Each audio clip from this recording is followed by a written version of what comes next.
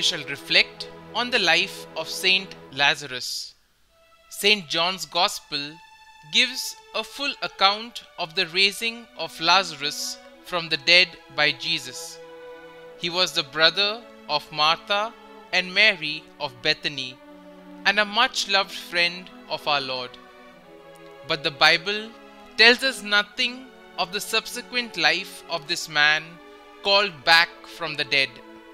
Some say that he followed St. Peter into Syria, but according to the tradition obtaining in the East, Lazarus, together with his sisters, was put into a leaking boat by the Jews at Jaffa, and by a supernatural interposition of providence landed safely on the island of Cyprus.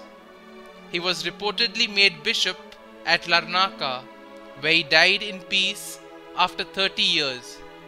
In the year 890, the Emperor Leo VI built a church and monastery in his honor at Constantinople, to which he transferred some of the saint's relics from Cyprus.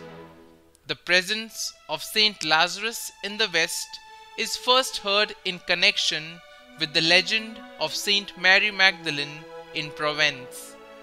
According to a letter written by Pope Benedict IX, Lazarus and his sisters were put into an oarless and rudderless boat that landed in the southeast of Gaul.